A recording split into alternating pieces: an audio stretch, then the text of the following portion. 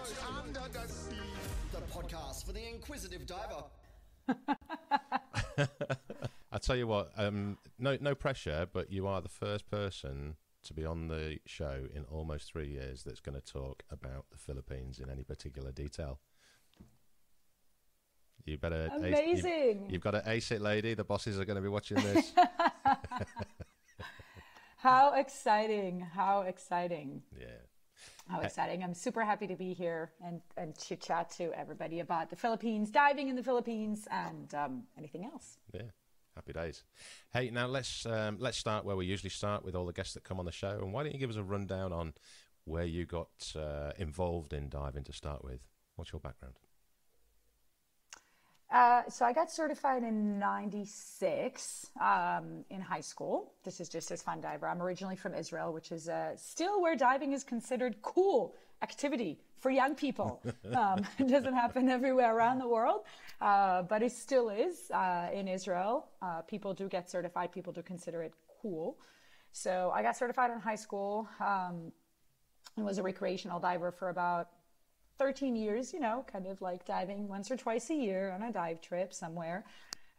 Went to the States, did my bachelor and my master, worked in corporate America, and did my stints in the Caribbean for diving, Dos San Martin, of Mexico, Playa del Carmen, Belize, the once a year kind of trips. And then I had a very early midlife crisis at 30, where I realized I'm stuck in a place where I don't want to be. Yeah.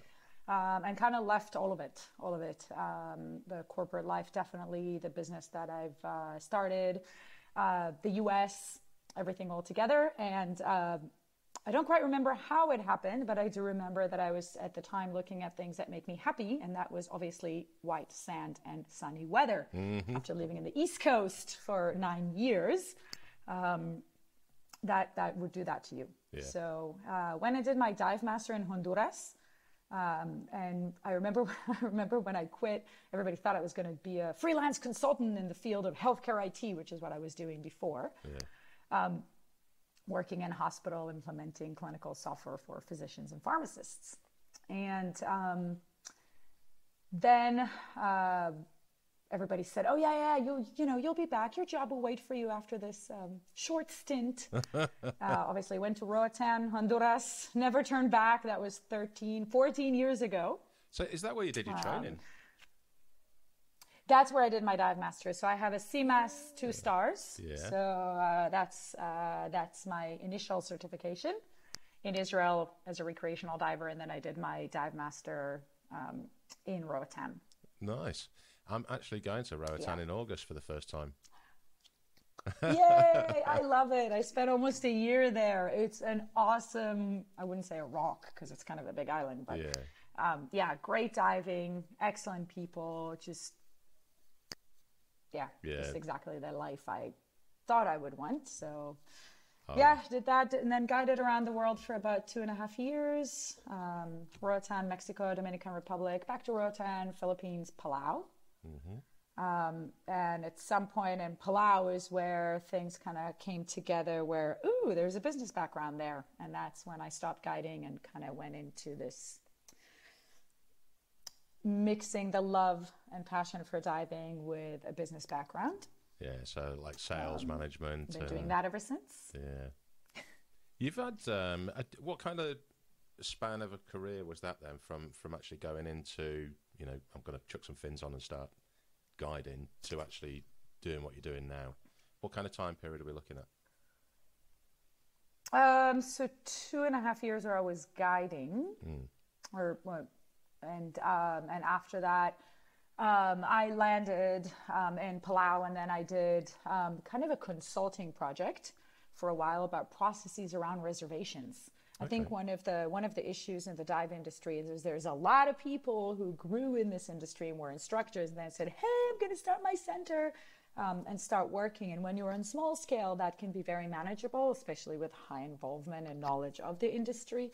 But when you start looking at larger operations, I think processes are often being missed. Yeah. So we kind of mapped out a process of where a guest or an agent goes through from the initial inquiry through the reservation process, and how do we make that process better, also including automation. Obviously, this industry, you would go into a dive center almost anywhere and you'd find people still working either on paper or on Excel. Yep. And if they're super sophisticated on Google Sheets, you know, so yeah, there's that. And of course, there are some certain companies right now that are coming in and fixing that. But I think we're a bit of late bloomers here in this industry when it comes to technology. So yeah, that's kind of when it started. And then there was a bit of a pause there. I worked for an NGO that was doing projects in Africa around community centers and technology education. I did that for about a year, spent some time in Africa. And then went back to the dive industry to do exactly what I do today. Did that for 2 years, and then went to run a resort and a restaurant in Costa Rica, in a place with no diving. That was kind of more of the hospitality background of it. And then 7 years ago, almost 7 years ago, 6.5, joined Atlantis Dive Resorts and Liveaboards in the Philippines. Which is first where as a reservations manager. This is where we're at now, eh? Yep, exactly. So first as a reservations manager for the two resorts and the Liveaboard, and full-time sales and marketing since 2019. Nice. And congratulations. I mean, it's a nice run of or turn of events going through that career process that you've got there, because so many people, like you say, they get stuck at the guiding bit or the instructing bit and get stuck in one location. And I think being able to show that you can move on and you can progress to where a lot of professionals would say, oh, well, that location's better than this one. And how do you get to work in this location? And, you know, just by getting on the boat and getting your fins wet and cracking on and striving forward, I suppose, eh? Yeah, absolutely. And I think, well, when I was guiding, everything that led my decision was, at least back then, was not about money or which island is better. It was about where the diving was better. So I got a great job offer in Vietnam. And then I went and looked at diving in Vietnam, and I said, crap, I don't want to dive there. No. If I wouldn't want to dive there, I definitely wouldn't want to guide there. So that's kind of where I think I made my decisions. Yeah. And ended up, for example, Dominican Republic, I was working in Samana Bay, which was, I didn't fancy very much. So yeah. What was it like in Costa Rica?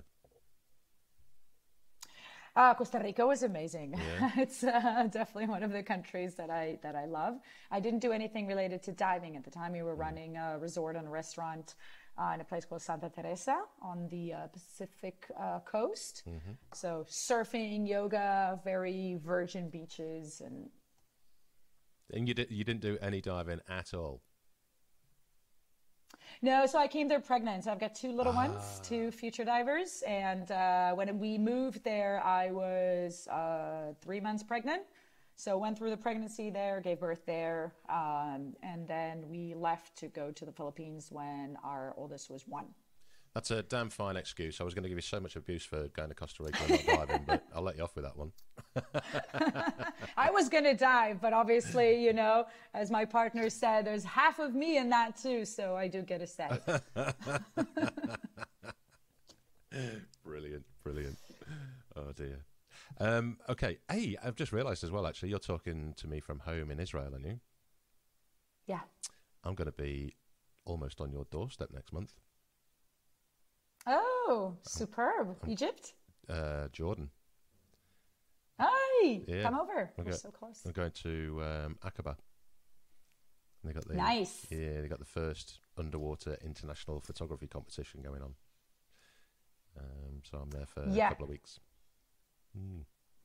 Cool. It's a joint venture actually with the Israeli government. There was the first underwater photography exhibition, which actually happened underwater in Eilat, which is right where that tip is. So Aqaba is here and Eilat's here on the tip of the Red Sea. Very, very interesting efforts there. The king is a diver. Yeah, so I hear. That's a really huge Yeah. He's a diver and his wife's a diver. So he's the one who created also the amazing underwater scenery that they have there now, because they drowned a Royal Jordanian 747 you can dive in, and some tanks and all that stuff. Yeah. Great diving. Well, I'm actually going as a support diver for Nicholas Remy, who's arguably much better at photography than anything I'm going to ever be able to achieve. So I'm the lighting bitch. I get to put the strobe lights out and then possibly be the diver in the shot when he needs it for those big aircraft and tanks and whatnot. So it's going to be a lot of fun, I think. Amazing. And we Definitely go dive the power station. Oh, really? That's the one, is it? Yeah. I'm going to write that down. The power station. Yeah, it's so about 20, probably way more than that, 35, 50 years ago. They needed to run a line for electricity between Jordan and Egypt. And of course, what would be the best way than take massive metal pipes and just lay them on the reef? Yeah. That would be, right, the best way to do that. I mean, they blew up a bunch of the reef and then put the power station. Then you've got the like the poles. I like the foundations and stuff. I guess that's what they're called. Yeah, exactly. And that's underwater, right? And then you've got these massive metal tubes. Now, obviously, as we all know, corals really like current. So that made that dive site awesome. Awesome. I'm definitely going to look at that one then. We've got a few extra days before the competition itself to get out there and do a bit of mooching and exploring. So, yes. Good Cool. Power station. I've got it written down. Right. Let's bring it back round to the Philippines, shall we? Now, you did mention very briefly that you are, well, for want of a better phrase, Mrs. Atlantis Philippines. Part of the reason that we've not been able definitely married to that, as my partner would say. Yeah, so he's still in bed thinking, oh God, she's still doing more work on that Atlantis stuff, yeah. So, I mean, one of the main reasons that we've not been able to get this talk done or this chat done and a few cancellations is because you're zipping around all over the place going to dive events and dive shows and promoting Atlantis. So I think it's over to you. What's the best, or where do you want to start with Atlantis? Because there's quite a bit about it, isn't there? Yeah. Yeah, well, first of all, it's been around for a while, so 33 years. Yeah, and, you know, I think if it's all right with you, I'd like to start with the Philippines. Hell yeah. You go for it. Yeah, exactly. So I first came to the Philippines 13 years ago, maybe 12. Okay. I don't know. It's blurry. That kind of a long time ago as a dive guide. And I came from the Caribbean. And a lot of people said, oh, when you go to Asia, you'll see when you go to Asia. You'll see when you go to Asia. And I was like, yeah, you know, because diving in the Caribbean is good. You can't, you know, you got a great variety of corals. It's warm, which is very important for lots of us divers, except for you guys, people down there. Oh, don't. So great visibility, you know, just generally good conditions, right? And a really good variety of marine life. Lots of sharks you can see in various places, reefs, et cetera. So I remember I was a bit skeptic. I really was, because, you know, you're coming from good diving and you're thinking, and then I went there. I was a dive guide in Bohol. That was the first place I worked, in a small dive shop. And I remember going into the water. One of the owners, there were two partners. One of the owners was a marine biologist, a German guy. And we went in there, and I was mind blown by the colors, by the variety, by the number of species. I couldn't even recognize what they were. Yeah. So that kind of goes to, okay, I guess this is Asia for you. And it was incredible. It was incredible. And it was, I think, very, very rich in macro life, which is kind of a different way of looking at diving. A lot of people would say, when they ask about dive certs and kind of the experience of a diver that you need to be, people talk about the conditions in the water. I think it also relates to how many dives you have, because newer divers generally would not appreciate macro. No. And of course, it's like a child, right? You need the colors and the reefs and all the schools of fish and big stuff to get super excited. And then after you've done about, I don't know, a few hundreds of those, you go, ooh, interesting, a frogfish. You know, that tiny thing can change its color completely between 10 and 18 hours. How cool is that? You know, things that you don't even think about. And then you start focusing more about, you know, on animal behavior, on different traits and how species from our critters actually need to adapt. And that, I think, what a little bit blew my mind. Of course, there's big stuff as well. I mean, it was my first time ever seeing a mother and a cub whale shark just swimming together, which is unreal. I mean, the cub is massive. Big it's already, massive. yeah. Yeah, it's pretty big already. It's like 6 meters or something, 5 meters. So yeah, it was very, very interesting variety. So that was the Philippines for me. Then I went and lived and worked on Camigan, which is quite a small island on the north of Mindanao. What island was that, sorry? And really, What island? Camigan. Camigan. Camigan. Where's that? Camigan, or as we call it, come again. Amazing, amazing place. Tiny, tiny, tiny. The highest ratio of peaks per square kilometers in the world, more than Hawaii. It's got 7 peaks. The road around the island is 64 kilometers. So it's, you know, you go around it in an hour maybe on an hour and a half on a motorbike. Really, really, really interesting place to be in terms of nature. Just have a look It's on in the the map. north part of Mindanao. So you write it, yeah, Camigun. Cami.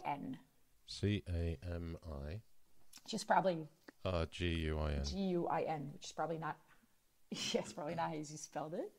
And so, yes, that was pretty nice diving as well. Yeah, pretty nice diving, but a lot of nature and serenity. And that's the other thing in the Philippines that, you know, obviously this is a scuba diving podcast and we talk about everything about scuba diving, but the nature in the Philippines is astounding. Yeah.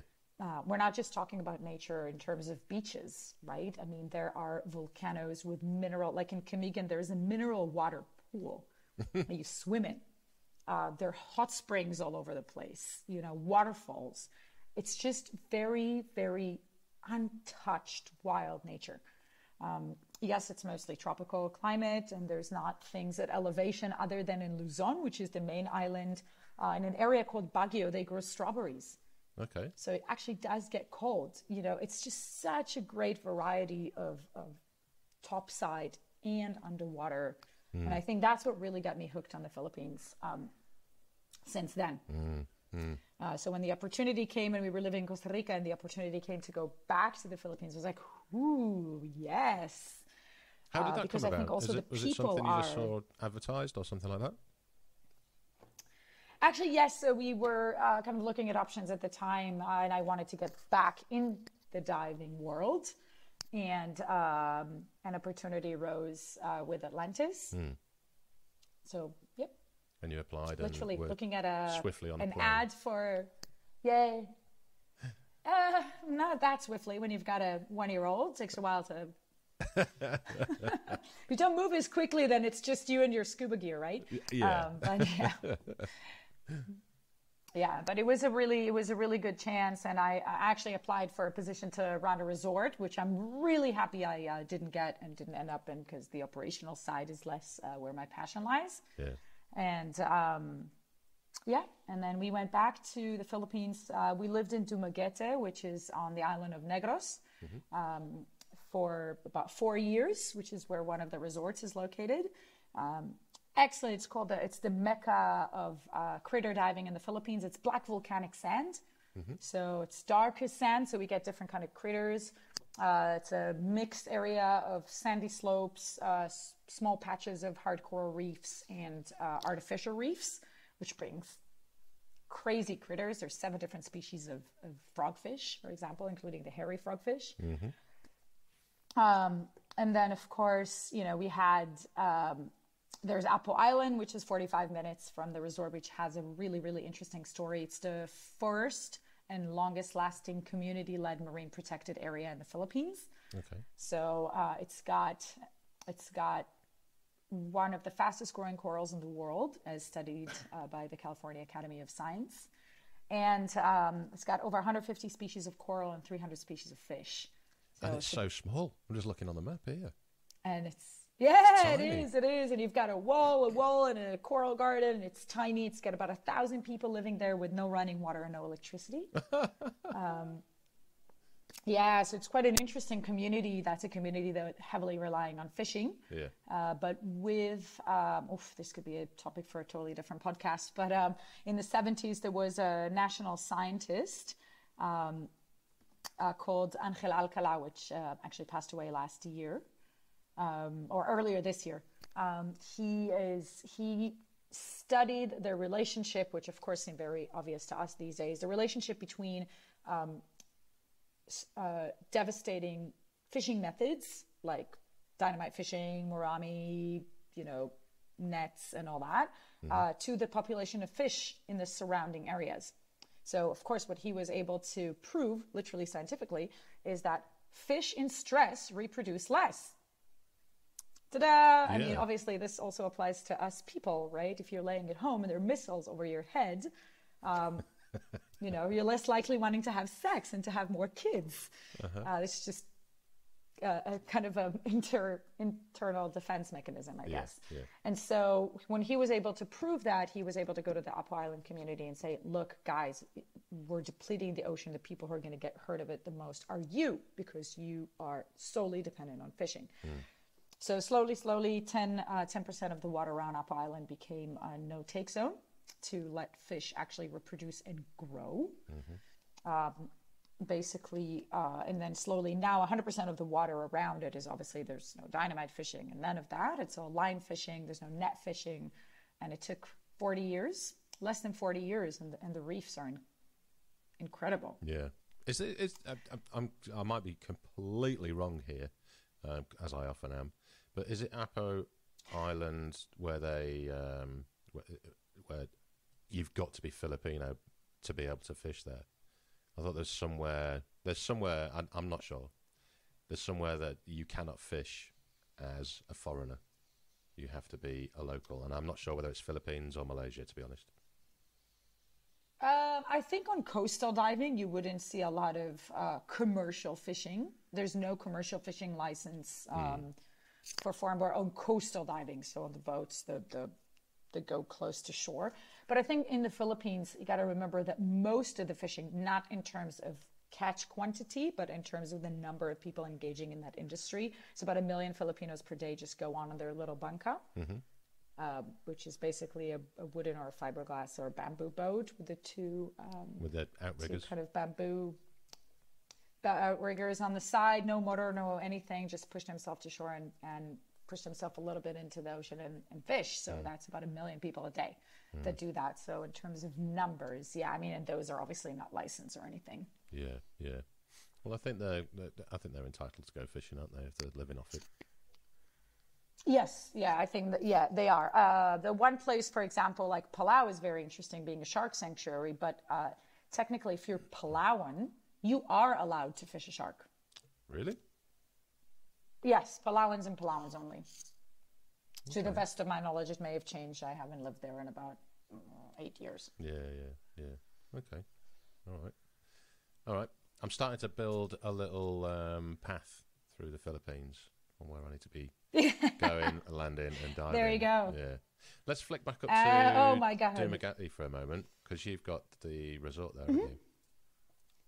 Yeah, absolutely. So Atlantis actually has 2 scuba diving, dedicated scuba diving resorts.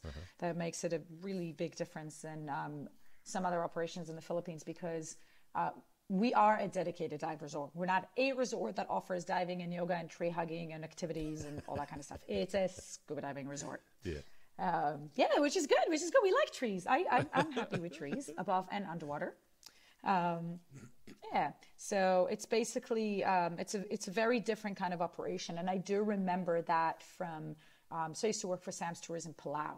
Sam's Tours obviously doesn't have a resort attached to it, but it's a massive dive shop where, of course, there's some other tours like snorkeling and kayaking and land tours, but that moment at like 4:30 when all the boats get back, and dozens of divers spill from the boats and sit down in the bar, and everybody talks about diving, and it's like people are you're living the experience way beyond the time you spent underwater. Like, think about that for a minute, really. I mean, diving in Palau, for example, or most other destinations where you do 2 tanks a day, okay? You start your day probably around 6 a.m. to get ready to have breakfast, or, you know, you don't go horizontal when your breakfast is still coming up, right?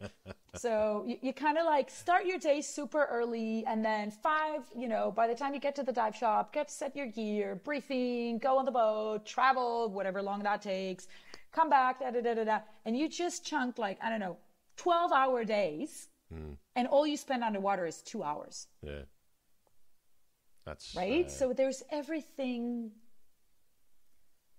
that around it makes a difference. It makes a difference. The people you spend on the boat, how long are the boat rides? Are they comfortable? Are they in a place where there is some nice scenery, or are you just suffering for whatever long from rain and wind? You know, all that thing makes a big difference. What would be and I think, you know, would be a typical day then? Let's say I was staying at Dumageti and I wanted to go diving through the day and then have a beer of a night time with a whiskey nightcap. Fill in the bits your mind's going to be blown. Yeah. From when I get up in the morning to when I get back to that bar, what's a schedule generally look like? So we offer in both resorts. We've got one resort in Dumaguete and one in Puerto Galera, which is on Sabang Beach. One of the, in my opinion, one of the best diving destinations in the Philippines. Okay. Not because I work for Atlantis, because I dove the Philippines. I can't even say I've been to 10% of it, right? It's 7,641 islands. Yeah. But, you know, I did dive the main areas both for work and for fun. So I'm still one of those that when I have a vacation, I take it diving. So in other locations than when we operate. Yeah, so it's definitely one of the best dive destinations for me in the Philippines, just in terms of variety of topography, walls and swim-throughs and canyons and sandy slopes and heaps of corals and just wow. So we, in both resorts, we offer 5 guided boat dives per day. Okay. So the idea is like Liveaboard, but on land. So you wake up in the morning, you have an amazing breakfast, no buffet style, everything is a la carte. Food is a very important thing at Atlantis. Thank God for that, because as you know, the army and divers march on their stomach. Have you seen the size of me? Perfect dive. Yeah. That's the beer. It takes a lot of fuel to get this tank moving, you know.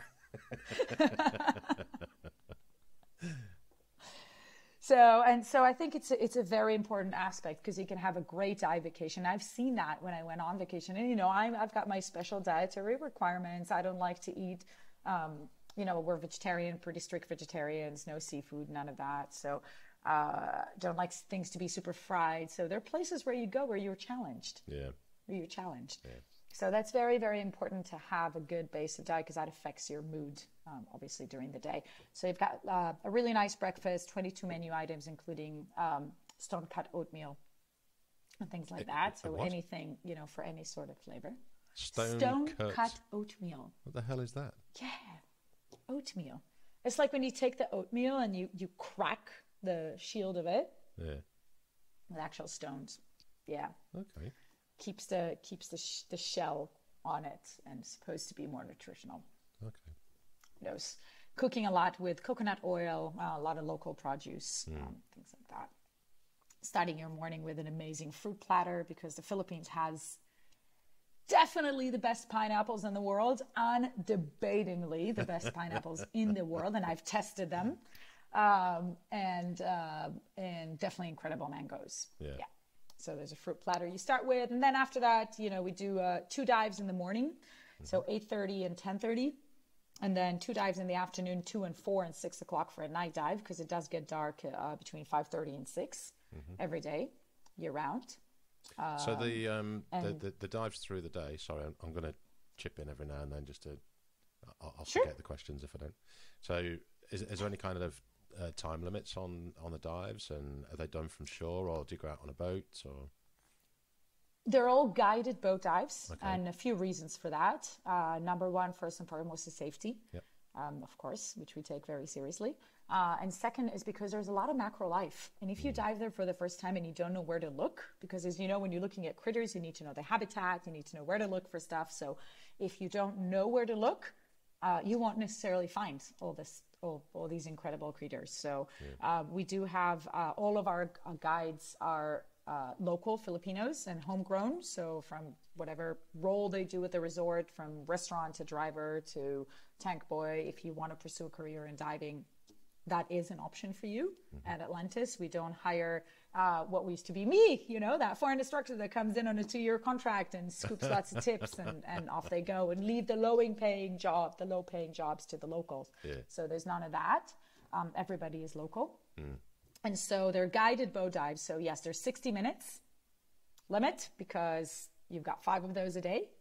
And the biggest difference also is that we don't dive from banca boats. So we don't take the big outrigger boats. We normally dive from small speedboats. So the travel time to the dive sites is 1 to 5 minutes, literally. Yeah. Yeah. So for people who don't like the rocking sea, that's perfect. Yeah. Oh, Ronnie out at Spice Island Divers in Ambon, he does something very similar. I mean, the travel terms are a little bit more extended, but definitely a speedboat and then drop in. And I just want to pick up on that point, though. You said about the dive guides being local. You can't get better. In my opinion, you cannot get better. Any foreigner, any international dive guide that comes in and reckons that they're better than the locals is talking right out of their arsehole. It's... Yeah, I think absolutely. I think knowing the water when you grow there is totally different.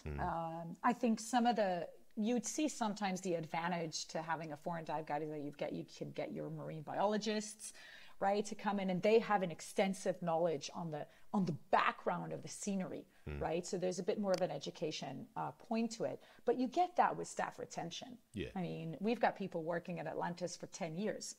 Right? There's in Dumaguete, for example, which is where I was based, there's 3 couples who met in the resort, married and our family, right? So still both of them work at the resort. Yeah. So, you get that when you get people who dive those beaches each and every day and year round, then you have that knowledge being built.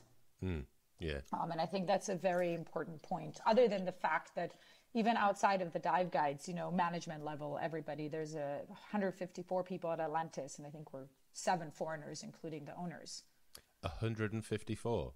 That's over the 3 elements we're talking about here. The 2 resorts and the Liveaboard, or that's the 2 resorts and the Liveaboard. Yep. So the resorts are medium size. There's 40 room in Puerto Galera and 44 in Dumaguete, and 16 passengers and 8 cabins on the boat. So that's a shit ton of tanks. Yeah, different sizes too. All being inspected and cleaned and serviced regularly. Yes, that is a shit ton of tanks. Yeah. Okay, so Dumaguete, is there any? What's the go-to macro? Because I know I'm a bit of a macro head, and I think you mentioned it earlier on. As people progress in their diving, you kind of get used to seeing, there's a shark again. There's a big cuttlefish. It's all same, and then you start to see, that extra new world that's in the tiny little crevices of the corals. So I've found in the locations that I've gone so far on my macro hunts is that each destination has its own kind of celebrities.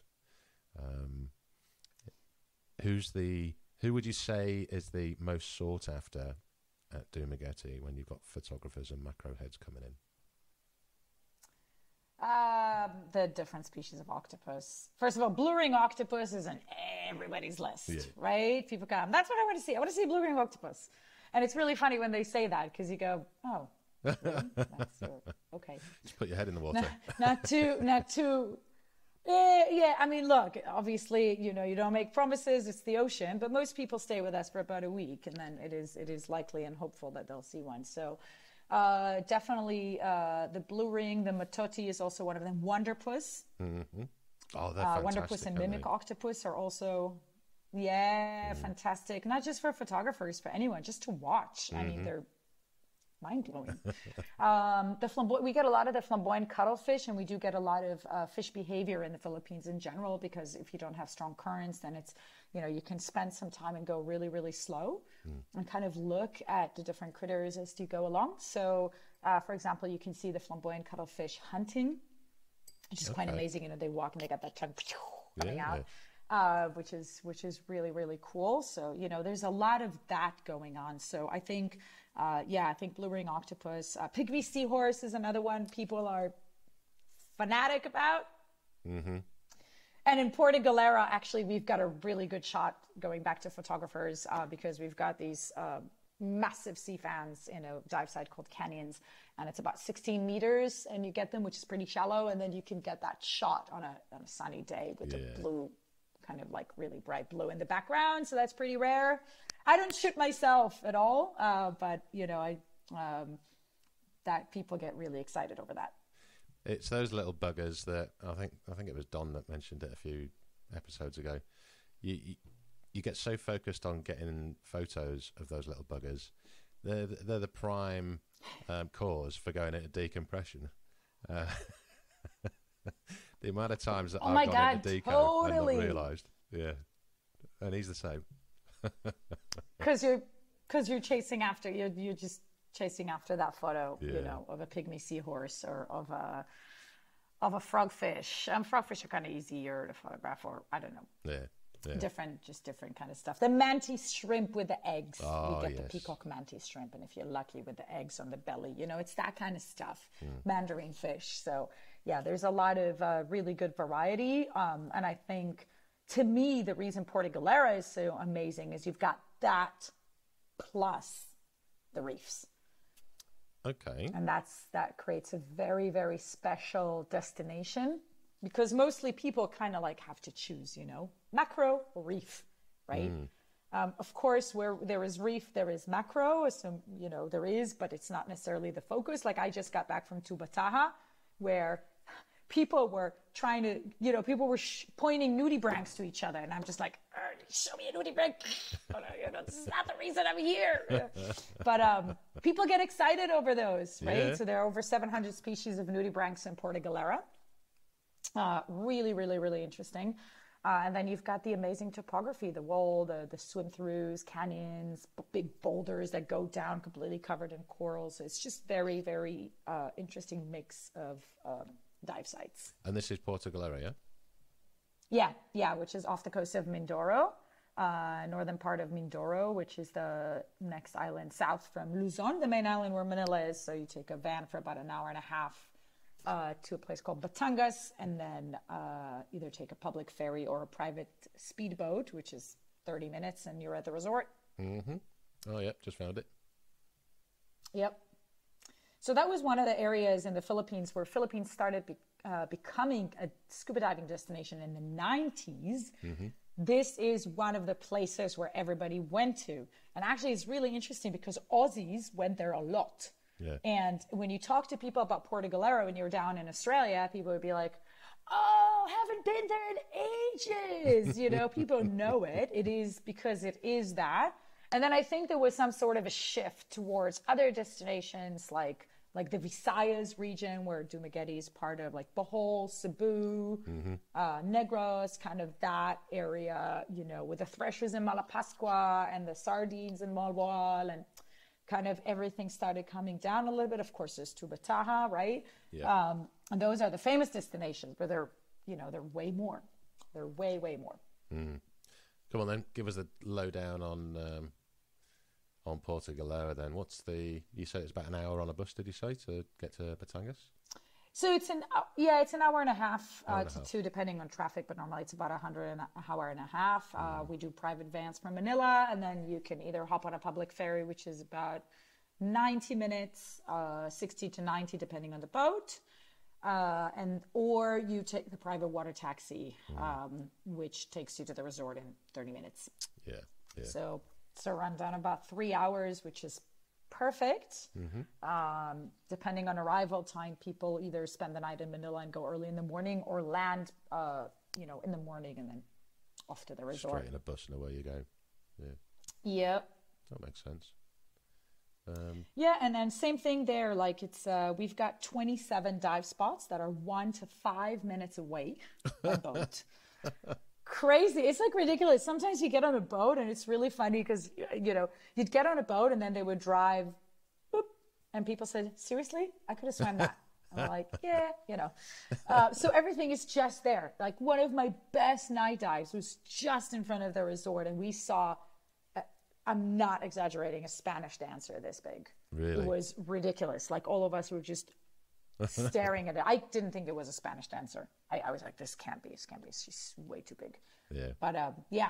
And no one got So photo that's- proof because they had macro kind of- lenses on. Possibly. I think somebody did. I don't know. I definitely have it in my, very vividly in my mind going, what are you? Who is Yeah. this? Bloody hell. Must have, you know, must have been fed well at Atlantis and breakfast. Awesome sauce. Now we Yep. we do have a link, don't we? We have the boat, the Liveaboard. Yeah.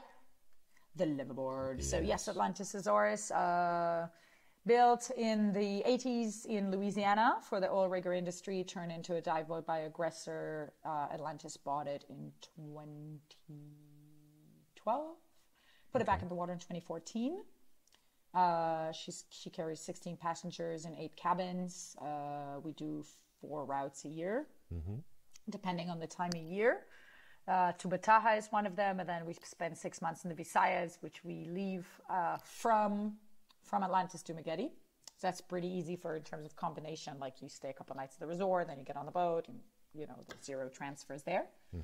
And then we do the Visayas route. We go to either kind of like southern Visayas or including Malapascua to go dive with the Threshers. Where's which hold on, makes- let me just have a look at my map again. Where's the Visayas on the map? So if you look at the chunk of islands that are Negros, Cebu, Bohol, Siquijor, and then there's Iloilo, but that's kind of a, you know, not a touristy destination. Yeah. So those are called the Visayas, Okay. Visayas region. Yeah, and that's really famous and popular for diving. So just because you get a really good variety from thresher sharks to whale sharks to sardines to mackerel to walls to, there's everything. Yeah. Everything. And the movement between islands is quite easy because they're all kind of like, you know, an hour ferry away from each other. Yeah. Makes it really simple. It's kind of like combining on a dive trip, it's kind of like combining Anilao and Puerto Galera, right? Okay. Because they're close to each other. Yeah. So, so we do different routes there, including up to Malapascua, which makes quite a big difference when you dive it off a Liveaboard. It's an early morning dive on a cleaning station. When you do it from land-based shops, it's going to be you and 20 other boats. Yeah. I've been By there. and large, it's a very popular destination, or you do it off a Liveaboard, you know, half an hour before everyone else as you wake up and roll over. So, yep. Yeah. I do. I obviously remember, you know, the dives and seeing the sharks, which was awesome. However, the one thing I do remember most of Malapascua was the amount of fucking cockerels in the morning, 3:30, 4 a.m. or something like that. No one warned me about it. It was a bit of a shocker. That's Philippines for you. It's just, they're everywhere. They're everywhere. The Filipinos love their chickens, and of course they love their cocks and their cockfights and all that stuff. So yes, there is, there is a lot of that. It's funny, like when you live there, you kind of get oblivious to it. Yeah. But then, obviously, a lot of people talk about it when they go there on vacation. They're like, "Oh my God, there's so many roosters," and we're like, that's true. Yes. Yeah, but not so many on the boat, which is a good thing. No roosters on a boat. Yeah. So just Try to keep those routes again only- that you do. So you got 4 routes here. So you do Tubataha. Yeah, so we do Tubataha between, so we start last week of February through mid-June, and then we move the boat to the Visayas, and then there's a transition trip from Tubataha to Dumaguete. Gotcha. And then we do the routes around the Visaya, either like a 7-night kind of Bohol area, so Dumaguete, Oslob for the whale sharks, Sumilan, Moalboal. Actually, no, we don't do Moalboal, we do Kabilao and other islands around that area. Just from the typhoon a couple of years ago. And No, I think it's fair to say that having a liveaboard. How many other liveaboards are in that region? Incidentally, Very interesting question, and I just had that talk with a bunch of people on the last show I've been to. You would think that Philippines would have hundreds of boats with over 7,000 islands. No, there's about 20 liveaboards. Jesus. How weird is that? It's That's like only not a 20 lot at all for that liveaboards, right? region. And there's only not at all. And there's only 6 of us, all metal boats, right? So when you go out to open sea, that's a bit more stable and safer. Yeah, just a bit. So yeah, just a tad. So yeah, there's that. So there's really not that many boats in the Philippines, which is surprising, incredible. I think, because especially in places like Tubataha, you get a very exquisite experience. The park is huge and you cannot anchor, so you have to moor, right? And this also same in the Visayas. Like in a lot of these places, we try not to throw anchor. We try to moor if it's a route that we normally go to, and other different boats, different mooring lines. In Tubataha, the park does, but in different areas, we put mooring lines. Other boats put mooring lines, and we normally try not to be 2 boats in the same area in the same time, right? Oh, okay. And so that creates a pretty exquisite experience. Yeah. Yeah, that was going to be my follow-up question, to see if all the boats follow the same kind of routes and the same kind of schedules throughout the year. I think they do. I think most boats do. However, because it's such a huge region, I mean, honestly, like other than Tubataha, which is one marine park, the rest of it is just massive. Yeah. So you don't have to be in the same place where other boats are. Yeah. And that's really a big, my husband just got back from Raja Ampat, and he also said they haven't seen that many boats because that area is also really big. Yeah. And the boats do coordinate. But there's 120 liveaboards in Indonesia. Mm-hmm. That's a lot, and like 160 in the Maldives. I mean, well, the Indonesian ones that do Komodo, they do Komodo through the Komodo season, and they all piss off over to Raja Ampat, and they're all there as well. But it's the same for us with Tubataha, except we're like less than 20 boats, So just a very, very different experience, I think. And I think the being able to have those moments when you dive. And again, going back to being an experienced diver, I went to the Red Sea last year after I haven't been there in 20 years. Dove, daily boats, did from Sharm, did, what did we do? Tiran Straits one day and Ras Muhammad another day. There were 44 day boats, each of them with like between 20 and 40 divers.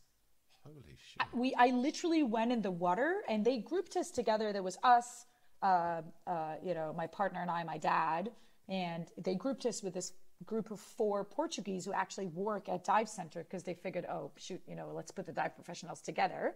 And, our guide looked at us and said, look, we're going to do, we're going to jump here. Are you guys okay with swimming a little bit? Because then we're going to get off the crowds. And when we would meet the crowds, I was shocked. There were like dozens of divers in the water, and there's bubbles everywhere, and there's people everywhere. I just kind of went, ooh, it just swam off to the blue.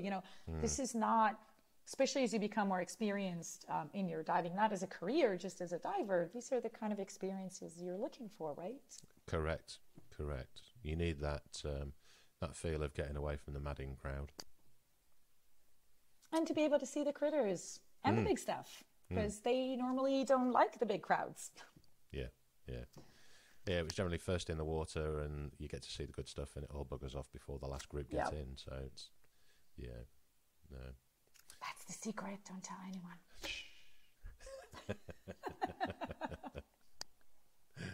Oh dear. I did notice, and I think anyone who's listening to this will know already, but Tubataha is extremely popular, and as Ronnie's already said, it's very limited on when you can go and dive it. What's the lead time on people wanting to get on board of the boat for Tubataha at the moment?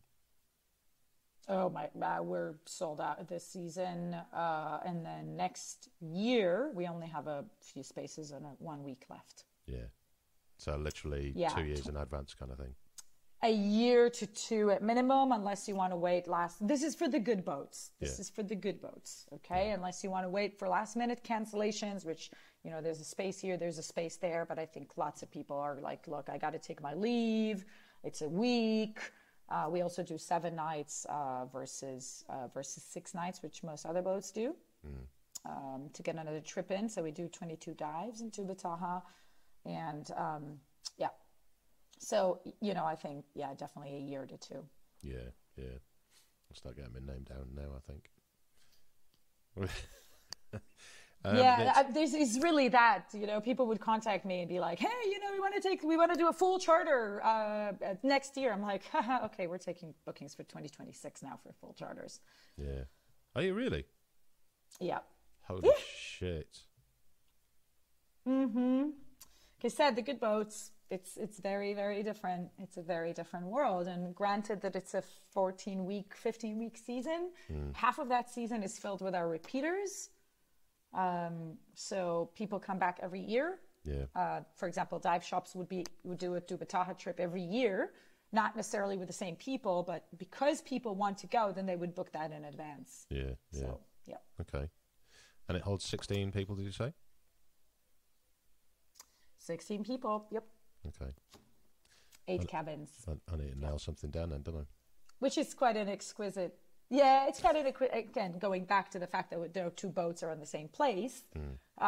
If you have a boat with 24 people or a boat with 16 people, it makes a big difference, right? Well, I mean, I kind of know what you're talking about with Bataha, but for those people that are listening, do you want to nail down why it is so popular? I'm just sitting here thinking, oh, hold on a minute, there will be people who are not sure what that location is. What's so popular about Bataha? Right, so there are 2 atolls in the middle of the Sulu Sea. They're 90 nautical miles away from any land. They're the largest marine park in Southeast Asia. I think, size-wise. And they're very, very well protected. The atolls have drop-offs. So the plateau, depending on the current, on the tides, would be anywhere from 10 to 18 meters on the plateau, and then it drops to walls of like 900,000 meters. So very, very deep, very, very blue, currents, so everything that comes through the Philippines. If you open the map of the Philippines, that kind of takes it back to why the Philippines is so special. If you open the map of the Philippines, you will notice that it's situated between the Pacific Ocean and basically 4 large bodies of water. So the Pacific Ocean on the east, Celebes Sea and Sulu Sea on the southwest, and then the northwest Philippine Sea or South China Sea, depending who you ask. Same sea, different names, on the northwest. So those 4 large bodies of water, basically water from the open ocean, rich in nutrients, come in and funnel through the islands of the Philippines. So we're also on a meeting point of 2 major oceanic currents, which is the North Equatorial Current and the Pacific Current. So again, water from open ocean come in, rich in nutrients, and go between the islands, right? The channels between the islands are normally around anywhere from 100 to 300 meters deep. So there's a lot of water, right? And then the nutrients obviously settle kind of like on the walls or slopes of the islands to create really, really rich habitats. And that's why also our corals are the fastest growing corals in the world. It's because there is a temperature difference. Even with global warming, the water does not get at 30 degrees Celsius for a long period where it damages the corals, right? It funnels. The water funnels, and colder water. Like I was just in Bataha in April, and we had some upswell, like 25 Celsius. So that's positively toasty down here. This is for us. Oh my God, for us it's like we don't, I wouldn't even go diving in that kind of temperature, but you get those currents coming in, and so that what makes it so biodiverse and healthy, right? So Bataha is that with the drop-offs, just insane corals, insane. They sea fans that are like 3-meter diameters, and just everything is big, everything is colorful, lots of schools. So there is that. And of course, the fact that you can't get there makes it lucrative, right? Like, why do people, I don't know, who's a top model these days? Man, I'm like so off Me? the beaten. You, of course. That's why Matt Waters is so desirable. And that's why it takes so long to schedule a podcast with him, because there's only one of him and everybody wants it. Go, so that's Tubataha. Matt, you are Tubataha. There you go. Yeah. I'm just having a look on the map here, and I put it on the old, Google thing that shows you the topography, and it's actually very interesting. Isn't it? You can see how that those channels, like you say, that are going to be bringing that nutrient-rich water through, and it all sits on one big spine. Well, just have a look not only at Tubataha, so have a quick look at the Verde Passage, right? So that is basically the point, between Verde Island and the middle of it is Verde Island, which is, after incredible studies, has been proven to be the number one most biodiverse point in the world. Which one's Verde Island? Whereabouts is it from Tubataha? So just Google Verde Island. No, don't look at Tubataha. This is a totally different destination. Okay. Go to just Google Verde Island. Doing it now. And when you'll find it, you will find it very shortly. And when you find it, you will learn that this bugger is located in the middle of the Verde Passage. Oh, this is up near Puerto Galera, yeah. There you go, right? So you've got Anilao, you've got Puerto Galera. Yeah. And in that area is Verde Island, so the most biodiverse point in the Philippines, as the California Academy of Sciences declared after their study. And what makes it so unique is the fact that it sits, if you look at where it's sitting, going back to this discussion about currents, if you look at where it's sitting, right, it's sitting, you can see that the water is coming in from the West Philippine Sea or the South China Sea, right? We've just been to this discussion. So that's where the water's coming in. That's on these guys, a good funnel as well, isn't it? Exactly. So what you get there is currents that come in, water rich in nutrients, everything kind of like funnels through that channel, that passage, we call it a passage, and then that goes straight into the area of the inner islands like Romblon, etc., etc. So it's the same thing in Tubataha if you look at the location of it. That because water comes in really rich in nutrients, and then they find these two atolls, and then you've got all these corals, right? So that's where your habitat becomes very unique, right? And so that it's true, and I will kid you not, Verde Island is one of the best, hands down, dive sites. It is unreal. It's pinnacles rising up from 150 meters, going all the way to the surface. You can only see the tip. So you see this tip triangle of black rocks, right? And then it goes down like this, dunk, and then there's a little plateau, and then boom, and then the wall goes down to about hundreds of meters deep. There are clouds of red-toothed triggerfish. It's unreal. It's unreal. It's like a dream. It's a dream. And every time I go there, I just go, oh my God. And it's really funny because, like I told you, I just got back from Tubataha second time. And I was literally diving through this cloud of red-toothed triggerfish. And I just went, the same feeling. So yes, of course, Tubataha is amazing. It's amazing because it's remote. Yeah. It's amazing because there's no people. There's no land. You're on a boat for a week. You get off the boat once to go on land. Yeah. That's not even on land. It depends on the tides, right? So we go to the ranger station to visit the rangers. But obviously, their house is a house on stilts. So on low tide, it's just nothing, right? So it's just water, and some more water. So that experience is really unique. And of course, the size of the corals and just a variety of there's heaps of sharks everywhere. That's what I was going to ask next is the sharks. What kind of sharks? And I've got there's one chap, he's a good mate now. He started out as a guest, and he's only ever happy when he sees something, big. and sharky. Yeah. You can be on the best Right, dive in so- the world. He'll be like, yeah, it's okay. But if a shark turns up, he's got a big cheesy grin on his face. Right. So I think sharks in the Philippines, look, on coastal diving, we don't get that much. Yeah. For the obvious A million reasons. Filipinos for obvious reasons, right? And, you know, obvious reasons that also go back to our dive industry because, you know, like, again, I'm not, and there's no judgment in what I'm going to say. But you do go and people go on vacation. They would sit and be like, oh my God, amazing tuna steak. And then they go back from, and then they go diving and they get back and they're like, oh, we didn't see anything in the water. And you're like, yeah, it was just on your plate. Yeah. So there's obviously a very strong correlation between what you see in the water and what you have on your plate. So I think, you know, Tubataha is a marine park. It's protected. You do get, or your gray reefs, black tips, white tips. Normally, we do get quite a few whale sharks there. This season, less than prior seasons. And we did see 2 hammerheads, which I've never seen there. So there are hammerheads there.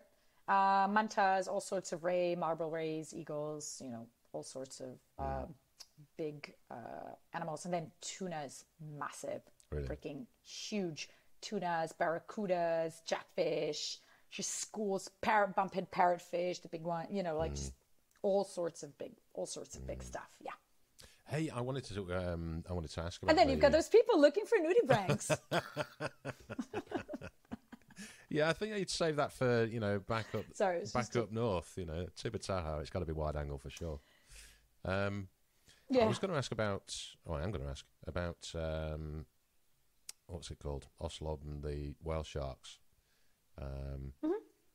Now, I went there years and years and years ago when I didn't know any better. And I've got to say, it was surprising and quite alarming at the quantity of people getting in the water to swim with whale sharks. Obviously, it's good for the locals because they're turning some good coin. But one thing that's always stuck in mind is the whale sharks. Are they getting used to hulls and are they getting damaged by other boats when they leave that kind of area? And I'd be intrigued to know what your kind of opinion on Oslob and the way the whale sharks are being used, I suppose. Treated, I think. Let me ask you with a different. Let me start with a different question. Yeah.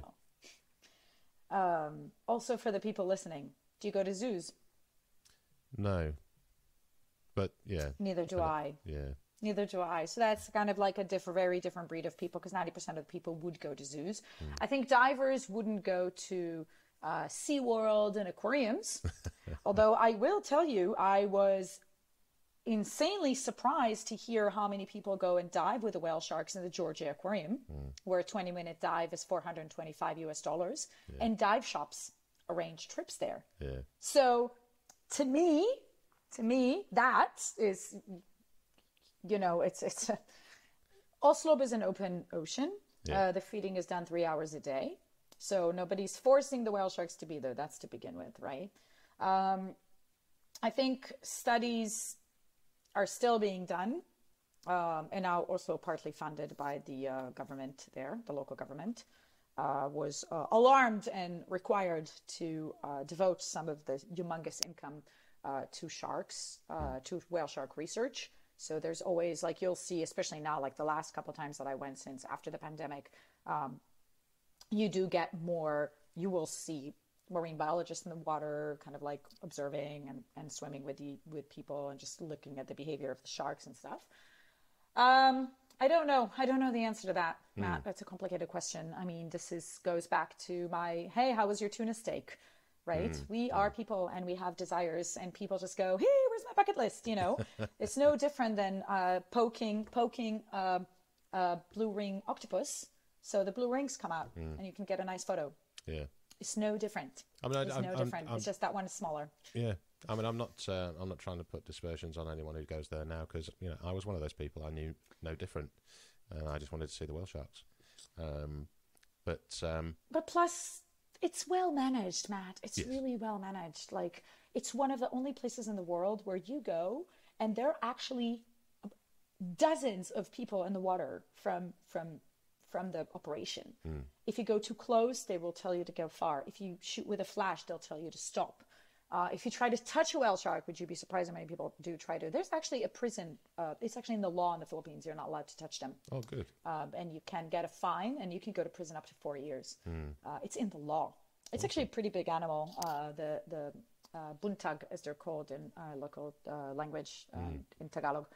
They're on the 100 pesos bill as well. So they're quite part of that theme. I've also got to put a caveat on it that I actually was at an aquarium 2 days ago because we took some disabled divers diving with not with whale sharks but with nurse sharks. And and that kind of goes to where do you draw the line? Some people say, oh, well, I'll draw the line. Aquariums are actually saving. They're actually saving, I don't know, endangered species, and it's important that for the education side of it. It's important when we take kids there so they can get connected with the water. I took my son to swim with the whale sharks in Oslo probably about 10 times, since he was 2.5, like put his head in the water and he's like, oh my God, it's going to eat me. I'm like, no, it's not going to eat you. Oh, it's going to eat me because it's like big mouth, right? It's hard. It's hard where to draw the line. You do also have to remember that we, and especially people listening to this podcast, we're divers, we know the ocean, we love it. Then 90% of the people going to Oslo are locals or Chinese and Koreans. People who would not necessarily ever be in the water in that scenario, who probably have very likely seen more dead fish than any fish alive. Yeah. Right? Dead fish in their plates and in their food. So there is that aspect as well. I don't know where to draw the line. It's a very fine line. I think we each define it to ourselves. And I think relatively speaking to compared to, aquariums and zoos and a distressed environment in that sense, it's definitely better because the whale sharks are migrating through. They're free. They don't get enough food to stick around. Yeah. Forever, like to be kind of like your pet whale shark. That would be a lot of food to sustain an adult whale shark. It would be a lot of food, yeah. And there are no motorboats in the area. There's only the banca boats with the rows. So, don't know. It's a tough one. I mean, and, lots of people do it, and the people who don't want to do it don't do it. Yeah. So, is there any other hotspots for seeing whale sharks for divers? Absolutely. Oh my God! You can't dive with them, can you? You can. You can. We dive with them off the liveaboard. Yeah, we dive with them off the liveaboard, not offshore, just because the local operations there are not at par with our safety requirements. So we don't do that. We used to be able to do that off our bancas when we do the cross island, but we can't cross island with bancas anymore. Since 2019, rules changed with how far bancas can go. So, so we can't do that. We used to do that with bancas or with a liveaboard. I think there are definitely other spots. Tubataha is one. And then you've got Southern Leyte. Ooh. So if you look at Southern Leyte on the map, Southern Leyte, Leyte, that's also part of the Visayas region, but it's the furthest east. And that's basically where the Pacific Ocean is. So that's where they would funnel through coming in, right? Well, and then there's Donsol. A nice deep channel out there as well, isn't there? Yeah, exactly. And actually that is also snorkeling. They're very well protected there and you can't dive with them. It's snorkeling, basically. We did a trip there on a liveaboard last December, which we're looking to do again in 2024. And that will be led by Dr. Gonzalo Araujo, who's a shark researcher and a PhD in marine biology. Spent 7 years in the Philippines studying migration of sharks. So he's leading a trip which is very educational, and we do Malapascua and Southern Leyte to go see them in a bit more of a natural environment. And then there is Donsol, which is also a place where people do see them, and but that's seasonal, right? Yeah. So I think and also Southern Leyte is seasonal. The most sightings are in December and January. So it's look at us today. I mean, I'm just looking at you. I've got my screen and I've got about 27 other Chrome windows open. Like, we want everything now and everything instant. And, I was just on a week in Tubataha. We had freaking incredible dives, and literally people would come up from the dives. And I understand that, saying, let's do the whale shark dance. We want to see whale sharks. I mean, there's so many other amazing things in the water. But, I do get the fascination. So I think people want something that's sure, that's guaranteed. Yeah. And that's why Oslo is so popular. Yeah. And, well, I mean, to be fair, I think people that know about Tuba Taha and book on a couple of years in advance are, they realise that nothing's a guarantee. No matter how many whale shark dances you do and manta waves. Right. But I mean, on the other hand, I will say that the route that we do off our liveaboard that includes Malapascua, I think does not fall short. Because we move every day. We start in our Darwin location in Atlantis Puerto and then we do Oslo bin Sumilon. So you do get the whale sharks diving. So no masses there. And then we do kind of altars. Right now we don't do Moldball and Pescador, but we do go up to Malapascua and we do Gato Island, which is incredible caverns with white-tip sharks sleeping and like really, really cool topography. We do Kalangaman, which is a really nice wall. Obviously we get the threshers in the morning. And then we kind of go off on the east side and then we do Kabilao, Bali Kasag, which is a beautiful, beautiful, beautiful dive sites in the Philippines, another marine sanctuary with like school of jacks and really great corals, lots of turtles, lots of banded sea snakes, very similar to Apo Island. And then we do Panglao and we can do Anda. And so there's a lot of other points in the Visayas region that people can go to that are not in the middle of the sea with the deep walls, but have the same amazing biodiversity as Tuba Taha. What's to be honest, Ronnie, listening to all this, my mind's fucking blown. That's all these locations, all these locations that you're listing off are all locations that I've looked at in the past, thinking, oh yeah, one day I'm going to get there. The time from Dumaguete up to Malapascua, is that, do you do that in one kind of hit, or do you do stops along the way? No. We do stops along the way. So the idea of doing a Visayas route for anyone really is to be able to hit multiple dive destinations that otherwise would take you over a month. Right? So the idea is to be able to hit all those points in 7 to 10 days, and that's really, really unique.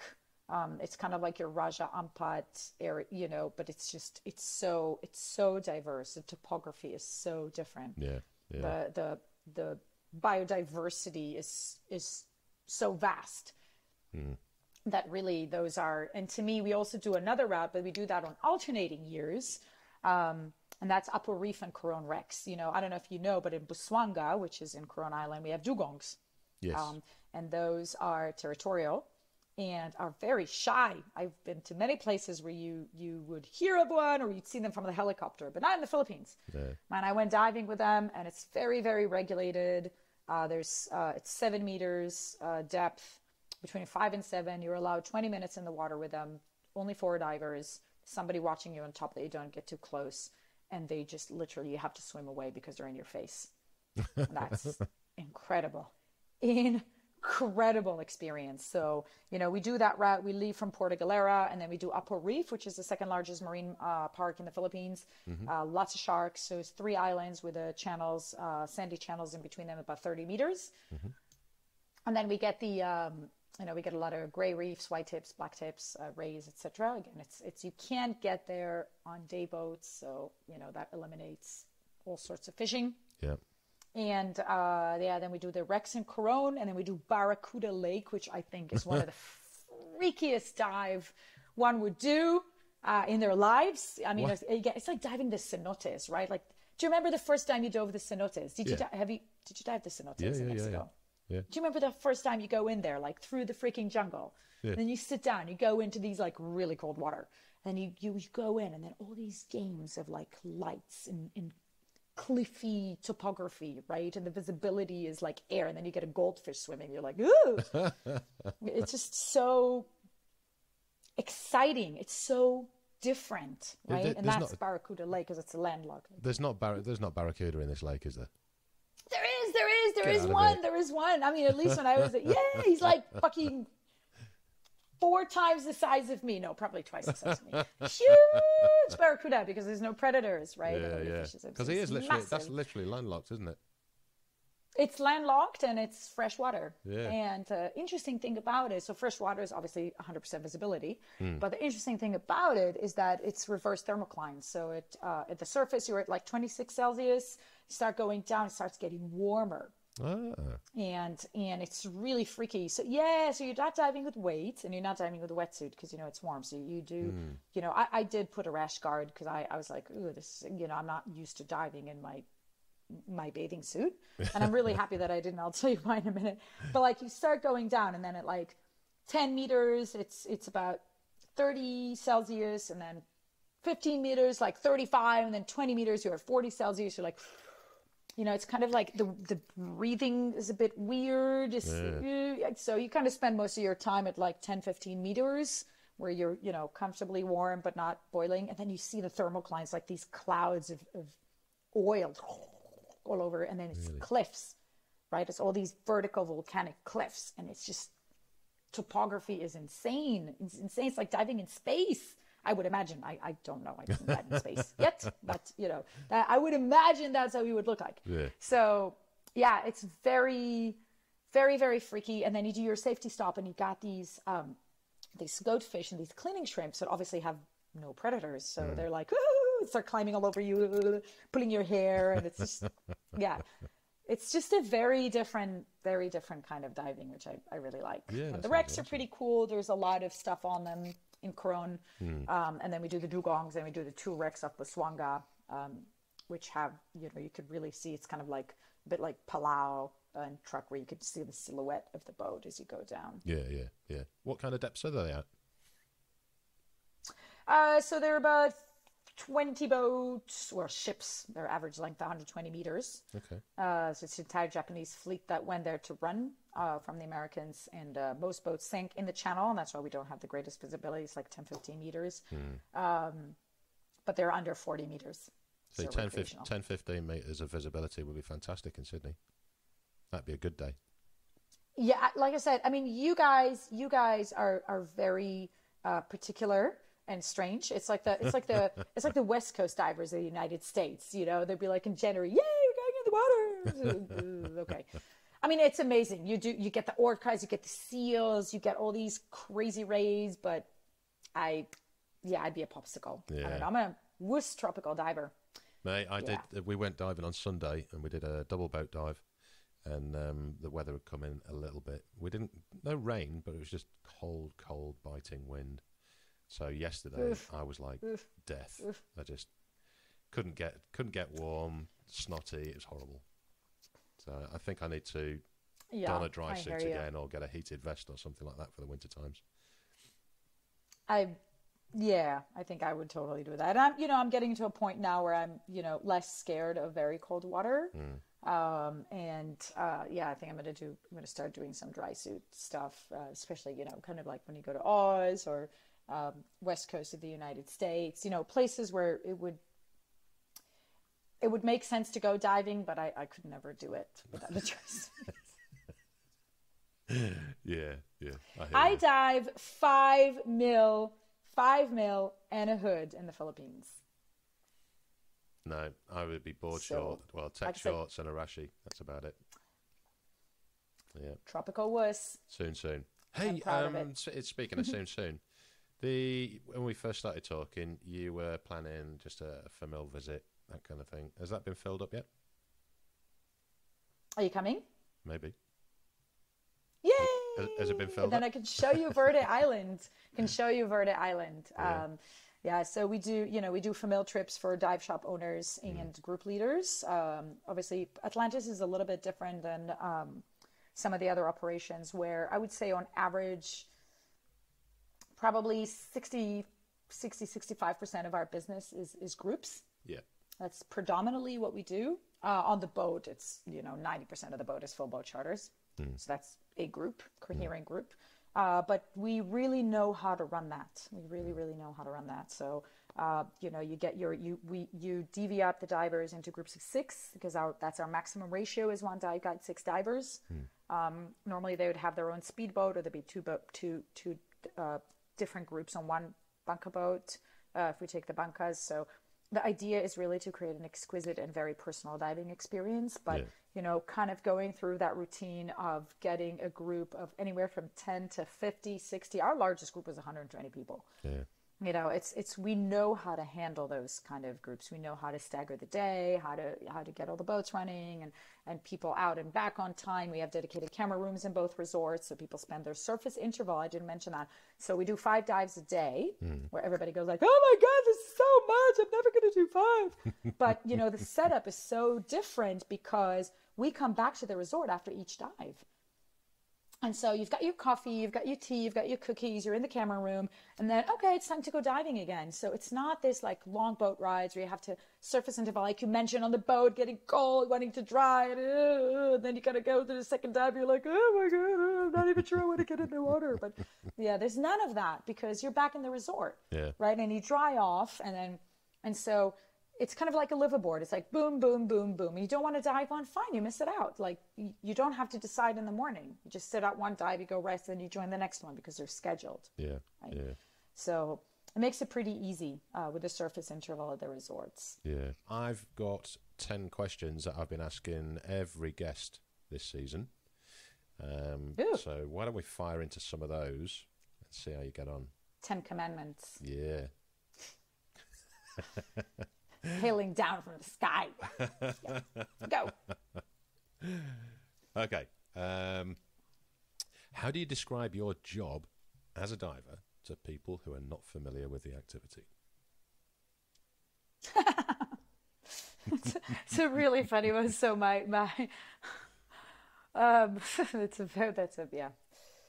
literally. So a lot of times you'd be like, especially because now, we during the pandemic, we got stuck in Israel, involuntarily. And we made dues, we're fine. And then people would ask, so what do you do? And I go, I work for scuba diving resorts. And, Israel being Israel, people do dive quite a lot, and they at least know what it is generally. But then some people go, scuba diving. And you're like, yeah, that thing with the tanks. And you're like, oh, you mean like going underwater? Like, yeah. You're like, oh my God, I would never do that. Like, oh, okay. So that's about 80% of the responses that I get. People go, oh, I'm so scared of it, or I'm freaked out by it. But the funniest story is like when I listen to, so my son is in 2nd grade, he's 7.5. And when people ask him, what does his mom do? And he goes, my mom's job is to tell people how beautiful scuba diving is, and especially in the Philippines, and where they can see a lot of fish and also whale sharks, because I've been swimming with whale sharks. And that's my job described by a 7.5 years old. So yeah, that's how I would describe it. That it's not, you can do the corporate thing. Oh, I do sales and marketing for Atlantis Dive Resorts, which is a chain of scuba diving resort and a liveaboard, and we tell people why they should dive with us over all the other people. No, that's not my job. Yeah. Totally not my job. My job is to share with people how amazing the Philippines is. And there's a lot of places in the Philippines that are amazing. Yeah. Not just where we are, but a lot of places in the world that are amazing for diving, but particularly in the Philippines. And then my job is to explain to people that the difference between 90 and 100 is 100%. And that's where we excel. Yeah. Our retention rate is 45%. So 45% of our guests come back. That's a lot. High. I always joke and tell people it's huge. That is and I always joke and tell people, look, my job is to get people to come for the first time. It could be very, very hard because we're not just competing over with other operations in the Philippines, right, or other destinations. We're competing with everyone. So let's say you've got a week off or 2 weeks off, and 2 weeks and $2,000, right? So you'll say, hey, where can I go? What can I do, right? Philippines could be one option, but there are obviously many, many, many other locations that people want to go to. So, first of all, you're competing with the world. And this is just in the world of scuba diving. Then you've got your competing vacation where you've got a scuba diver who now married, oh, God forsake, a non-diver. I don't know how people do that. When I met my partner, he wasn't a diver, and I was like, yeah, mate, I think you... Yeah, and he's a dive master now. So it's just like, you got to level the plane, mate. And so I think, and then you got these guys who are like wondering between, what do we do on school holidays and stuff like that? Should we go a place where that involves scuba diving? What do we do? There's that. And then within the scuba diving world, there's other destinations. Within the Philippines, there's other destinations. And in our destinations, there are other operators. So, I think my job is to help people narrow that search down, to find something that they will get an amazing experience. I really do believe in it. Yeah. I really do believe that in our world, we create experiences for people. Yeah. And that experience, like we just talked about, right? Like you do a double tank dive and you have 12 hours and you're underwater for 2. Yeah. So with Atlantis, you're underwater for 5 hours a day, but it is 12-hour days, right? It's 13 sometimes, depending on how much you sleep. So it's kind of creating everything that's around it as well. Yeah. No. So great answer. Great answer. Okay. How about can you share a memorable diving experience that stands out to you as the best you've ever had?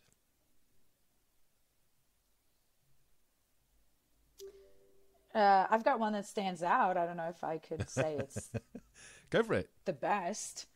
I don't believe in the best, There's so many dives I haven't dove yet, and so many dives that I dove that I just came out and said, oh my God. Right. No, but I had so it's kind of like it's a personal story as well, but like we were in Palau and we decided that we should,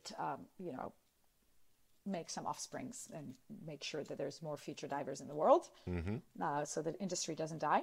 And we obviously, you don't know, and you're a remote island, and of course you've got pregnancy tests and stuff, but it's not that very. I mean, you're not so entwined into it. You kind of live your life, and off you go. So we had already decided to leave and to go to Costa Rica. Like we took a job in Costa Rica, and my partner went a month ahead of me to start, because the restaurant and the resort we ran, the resort was kind of small. It's like really 5 upscale villas, but the restaurant was massive.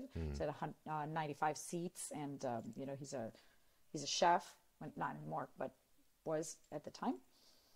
So he went ahead of me, and then I didn't know yet, what was going on. I didn't really feel I was in a mass of like packing and handing down and all my job for my successor, and et cetera, et cetera. So there was a lot of stuff going on. And one day I was like, oh my God, I haven't been diving in like a couple of weeks, so I better jump on a boat. Jumped in a boat, went to German Channel.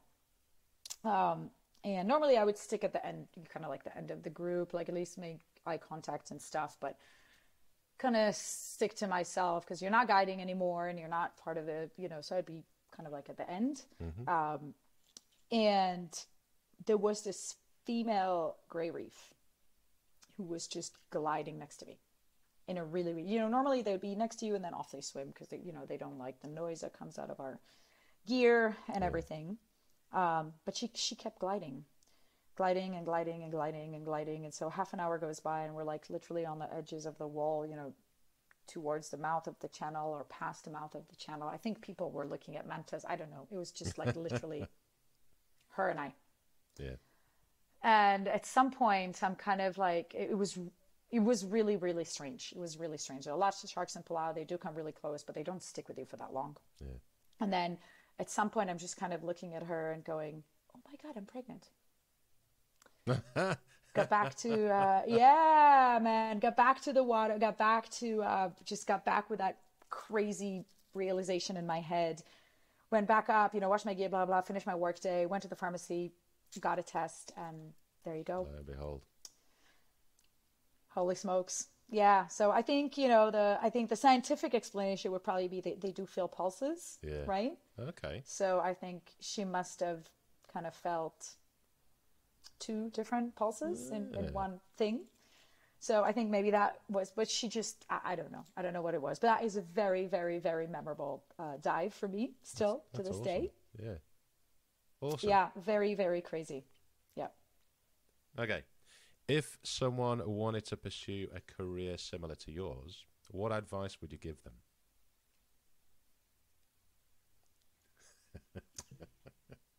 Love it.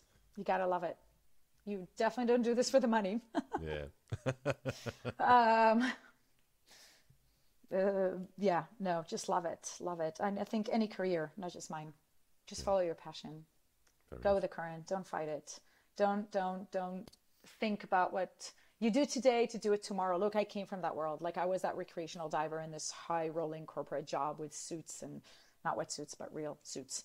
And all this jazz with where you make a lot of money so you can spend a lot of money when you go do the things you love. So I make half the money now, but I am super happy and I do what I love every day. Yeah. And I think that's irreplaceable for me. You know, people are different. Whatever makes you tick, whatever makes you tick. But you're right. Do It's something that you it's love. that work-life balance thing that you've got to get going on, isn't it?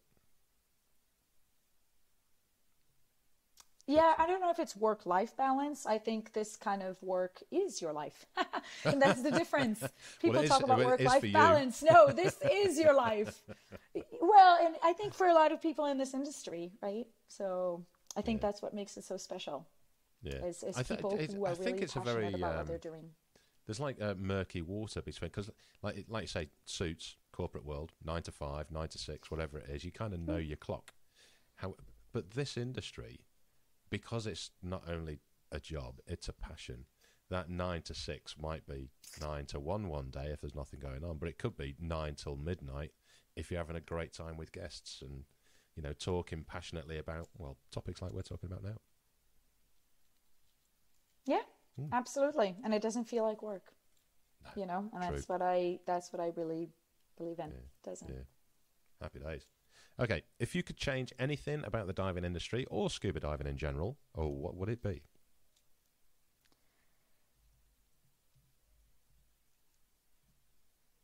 Wow. That's a big one. I wish divers stop eating fish. That'd be a first one. No, I think what this industry needs, but has, and it's starting, and I really see it. I really see it. Is the connection that we have to the ocean beyond the scuba diving. I think because we are there, and like you said, you know, most people don't do it. I mean, realistically, most people in the world don't scuba dive percentage-wise, right? We're a very small percentage of the population. Yeah. I think it's our job. We're ambassadors. We're ambassadors, and it's our job to tell people even small things, you know, just the smallest pieces of information that people don't think about because they don't dive. For example, the whole discussion with microplastics and why it's so important to recycle, right? So there is, and I'll give you an example. There's an NGO of 6 local women in Dumaguete. They make jewelry from recycled materials. Okay. It's 100% proceeds go to them. Really cool. It's called Lumago. Google them. Support them. Lumago. Say it again. Sorry, Lumago. Right. Okay. And they make these jewelry from anything recycled. They started with paper and then they went on to leather and cotton and stuff. And so recently being the last kind of like 5 years, we support them. So we get some of our giveaways from them. Okay. Everything's handmade and 100% proceeds go to them. And 6 families are being fed by those efforts, right? But with the lady that we worked with, Flor, she's really awesome. And then they started doing this, these jewelry from recycled plastic. So they got this machine that cuts plastic in different shapes. And they make these amazing jewelries like a hoop. And then it's got these pieces of plastic hanging, but they're all cut in a certain shape. And you've got the blue ones. Those are the Suave bottles, you know, the fabric detergent, the fabric, the laundry softener, fabric, whatever, softener thing. Yeah, softener thing. And then you've got your orange ones are from Tide, from the laundry detergent. And then you've got the different ones from, you know, your dish soap, et cetera, et cetera. And we talked about it, and we talked about when to start doing them, and I always buy them. I buy them also personally, and then my girlfriends know that's what they're getting for their birthdays, collecting the Lumago collection every birthday. And so, you know, I told Flora, and I said, well, that's really great. And then we talked about where you get the plastic, and then they said, oh, you know, Mom Roni, we just go out on the beach and collect it. But there's so much plastic on the beach. And I said, yeah, because obviously they go in the city of Dumaguete. And I said, or in Sibulan, which is by the airport. And I said, yeah, there is. and said, didn't you see that before? And she's like, actually, we almost didn't notice it before. Yeah. But now we do. So, it's those little things. And there's a saying in the Old Testament that says, if you've changed one soul, it is if you've changed the whole world.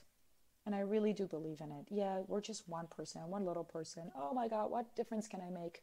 Huge one, huge one. If we all think that we can make a difference, there'll be no difference made. So just do your little part, educate others. I think this industry needs to have more people that are ambassadors for the ocean. You already dive because you love it. Talk to your friends about it. Explain to them the importance of recycling. Explain to them the effect of microplastic in the ocean, right? The runoff. Using biodegradable materials. Avoiding single-use plastic. Man, I'm having this discussion with people here in a first world country. Yeah. Why single-use? Why? Do you think the Philippines are now starting to catch up with the Western world on the awareness of single-use plastics? Because I know the finger's been pointed at the likes of the Philippines have been heavy plastic users and dumpers, but we are. We are at the resorts. There's no single-use plastic. Even our straws are bamboo, so we try to do everything kind of locally. All of our toiletries are biodegradable because we're on the boat, and in the resorts close to the ocean. Yeah. I think from a population perspective, light years away. Yeah. It's just also different economical traits. Look, my master's is in business, focusing on international economics, and you look at, obviously totally related to what I do now, right?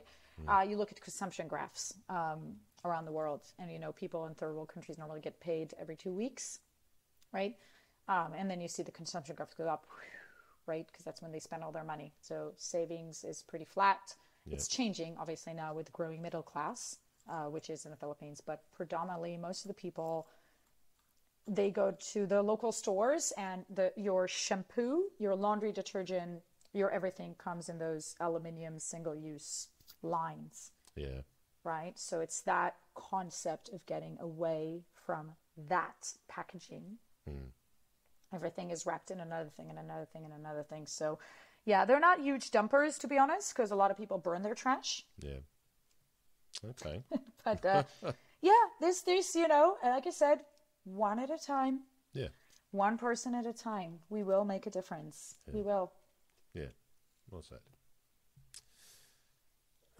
Excuse me. The next question was going to be, what are your thoughts on ways to minimize human impacts of the oceans? I think we just nailed that one. Okay, so has your passion for diving, or indeed the industry, changed over time, and if so, how?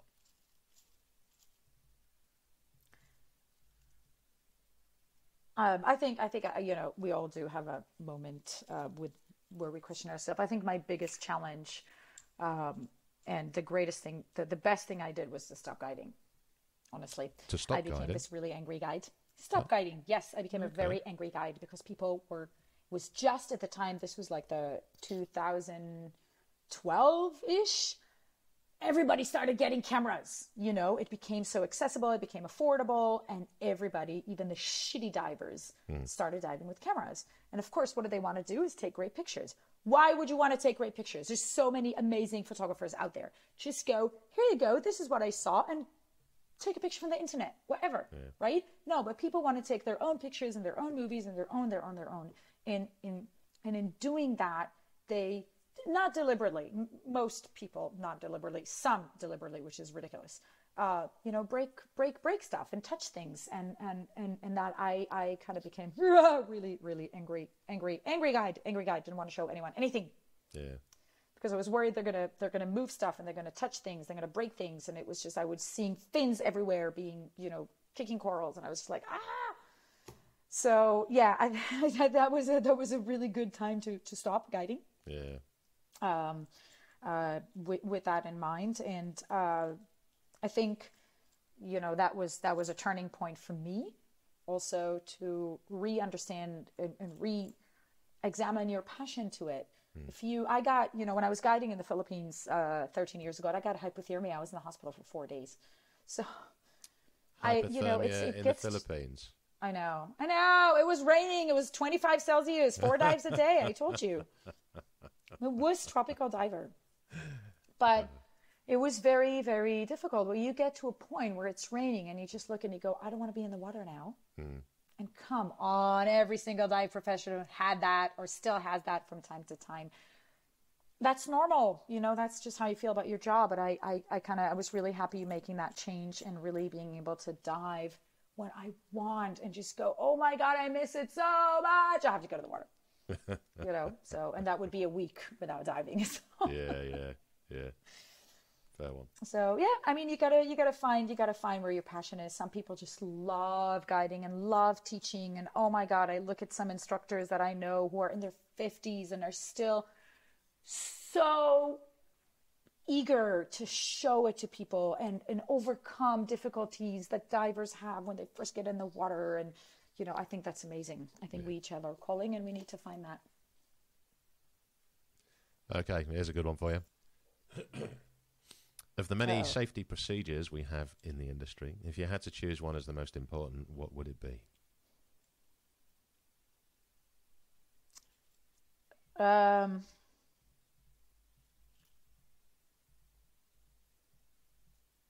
I can only speak from personal incidents, right? Because that's what runs in my head right now. Two things. Do stay close to your buddy. Stay close to your buddy. And have freaking oxygen on the boat. Have oxygen on the boat. Make sure you dive with somebody that has oxygen on the boat. Make sure that the tanks are serviced. Make sure that if something happen, people know what to do. I had, and this happens, this is just statistics, with over 2,500 dives, you're bound to have stuff happening to you. And so once I had my O-ring exploding at 20 meters, okay, and at that point, you could freak out and go up, and then one would hope that there'd be oxygen on the boat, and that's the rest of your diving holiday is probably pooped. Unless you get, at least you wait for a few days to see what happened.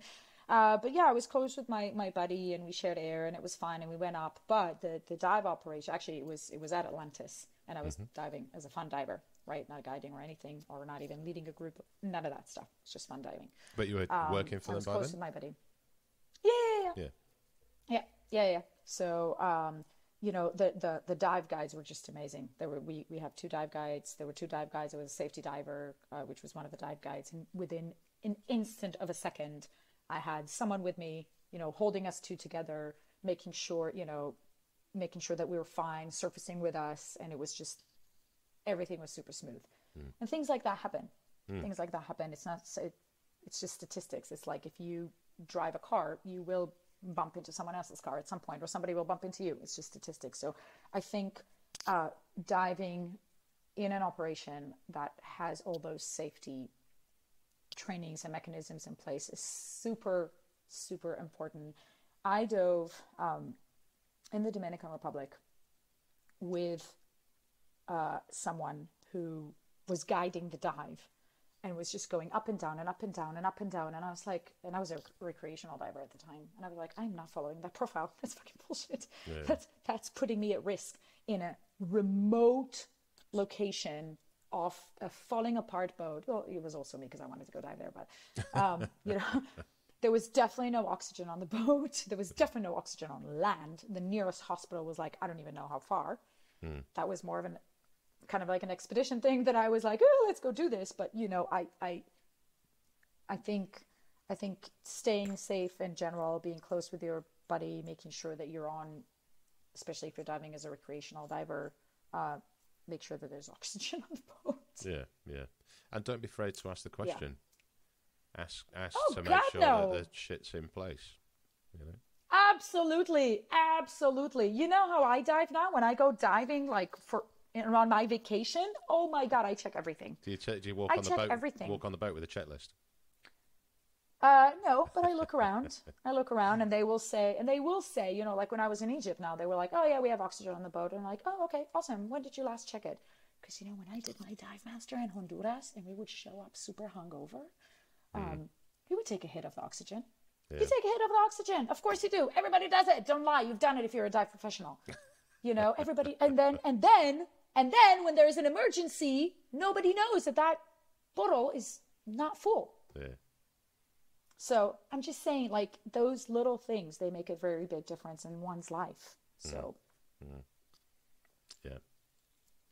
I don't know if I answered your question. I think so. We got that one. In a way. It is one of the most difficult questions you're ever going to answer in your life.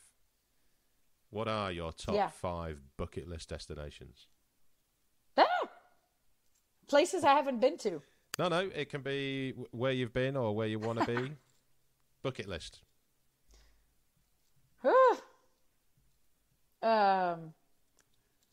No, they're all places I haven't been to. Go on, that's my bucket list. And that changes all the time, right? It changes all the time as you progress and you go along. So right now, well, look, I from places I have been, I'll answer that in two folds. From places I have been, obviously, definitely, I've got a couple. There's one, there's Palau. Yep. Of course. Peleliu, to be particular. Really, really, really nice dive sites. And Oolong Channel, it's definitely one of my favorite. Black Rock in Tubataha. Okay. Gato Island off Malapascua with that cavern that you swim through and it's like, then you see the light out. Cenotes in Mexico. Mm-hmm. And that dive with the dugongs, man, that was like mind blowing. There's a truck coming your way. Yeah. From places I haven't been, Cocos. Mm-hmm. Cocos. Sea of Cortez in Mexico. As you can see, colder places. I need to get a dry suit. Right. Or eat a lot more and get some thermal insulation. Mm-hmm. Exactly. I just got a brand new waterproof W7 wetsuit. Oh, nice. So good. Oh, I literally just missed out on one of those this weekend. I got back in touch with a guy and it literally sold like 25 minutes before. Oh my! What a wetsuit! I've owned a bunch of wetsuits in my life. That's probably the best I've ever owned. Agreed. Yeah, I was not cold for an instant of a second. So Sea of Cortez, Maldives, which surprisingly I haven't been to, which is strange. Yeah, and all of your region there, PNG. Oh yeah. Yeah, exactly. I hear a lot of good things in PNG. So yeah, these kind of places I haven't been to yet. Yeah. I think there's particular locations around the world that are just game changers. You know, Philippines, Indonesia, Galapagos. PNG's right up there for me. Yeah, definitely.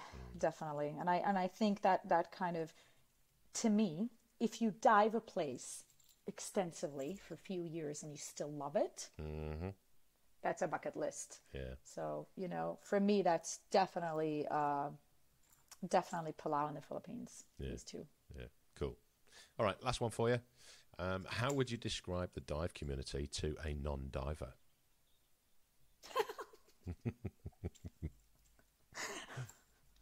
A bunch of tattooed individuals wearing jeans and sneakers and trade shows, drink like fish, love fish, and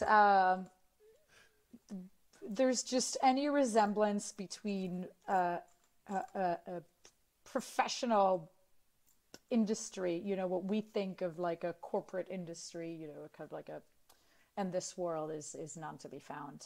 Yeah. I think everybody, and I have this discussion with, you'd be surprised, a lot of people. Everybody in this industry loves it. Yeah.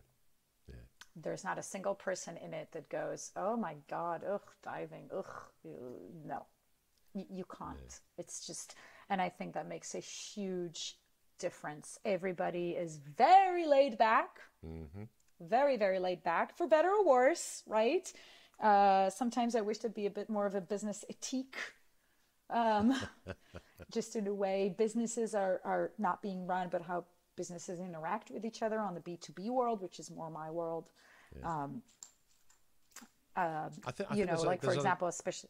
There's huge opportunities there. I think everybody's keen to do B2B, but I think you hit the nail on the head early on when we first started this chat that there's just not a lot of knowledge of how to do it without offending people. Yeah, I think it's absolutely. Look, I mean, your typical dive operation, small dive resorts, especially in Southeast Asia, is either a retired couple that take their pension and build a small facility, and they love diving, and now they're making it a kind of like a second living in a way, or just a retirement plan. Or you've got your dive professional who all they've done their lives was to be a dive instructor, and they opened a place, right? But there's so much more to diving than that. I mean, honestly, I had a super interesting dinner about a month ago in Singapore with a friend and a customer, and they are focusing on retail. You know, this is their focus. This is how they run. There is a chain of 11 shops in Japan, MIC 21. All they do is retail. Yeah. I mean, look at you guys in Down Under with Adreno. You know, it's a very, very different model. So I think, you know, it's catching up. It's catching up. There's obviously, this industry is comprised of 2 pillars or 3 pillars, right? You've got your training, you've got your travel, and you've got your equipment. And those are all in the same industry, but in their own, our own little microcosmos, very different industries in their own, on their own, right? I think the retailers or the manufacturers and retailers are mostly the ones that catch up the most to what's happening in the real world, as we like to call it, right? Because they have to. They are, you know, I just heard this from one of the manufacturers who told me in the last 3 years since the pandemic and everything that happened, we all know supply chain, blah, blah, blah, blah, blah, but the cost of a chip to put in a dive computer, which is the same chip that goes in the car industry, same chip that goes in many other industries, that factory doesn't discriminate between who they sell it to. There's a price to it, and that's who they sell it, right? Has tripled. Yeah. Tripled in cost. So, you know, they have to catch up. Yeah. Because otherwise they won't be able to compete, and off they go. So I think they are the closest ones. And then I think, you know, training, obviously there's a lot of catching up with a lot of the digitalization, right? Like now everything is online, and you've got your kind of, you can do your e-learning before you actually do something, and there's that side of the house, right? And then there's a travel side of the house where sometimes, I mean, again, coming from my perspective, sometimes you just go, especially during the pandemic and after, right? Like, let's say you booked a trip and you couldn't go. Are you seriously going to call a Qantas and yell at them that you want your money back because of a force majeure? Or Marriott? Or you would tell Marriott, oh, I want to book a room, but I don't want to pay a deposit? Because it's, who knows what's going to happen? Are you seriously going to do that? When you purchase your flight, you just purchase your flights, right? To Jordan. To Jordan, right? So you would not say to the airline, oh, I'm sorry, I'm going to pay 10% of my ticket value now, and then the rest maybe a week before I arrive, because who knows what's going to happen. Yeah. You're not going to do that, but yet we're expected to behave by those laws and rules that people think. So I think in that sense, from a business perspective, we're a bit like years back. Yeah. But that's the charm of it as well, right? That's the whole of it together. It's the good with the bad.